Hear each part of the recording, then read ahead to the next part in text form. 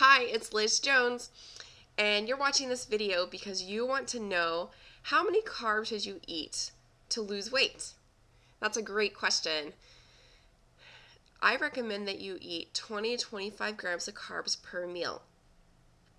This will keep your energy levels stable through the whole entire day, and you won't have big giant spikes in your blood glucose levels if you stick to this. You want to get your carbs from low glycemic sources, such as steel-cut oats, yams, brown rice, or fruit. If you follow this, I know that you'll definitely lose weight and you'll have more energy throughout the day. So why don't you join us on Facebook and continue the conversation over there? Thank you.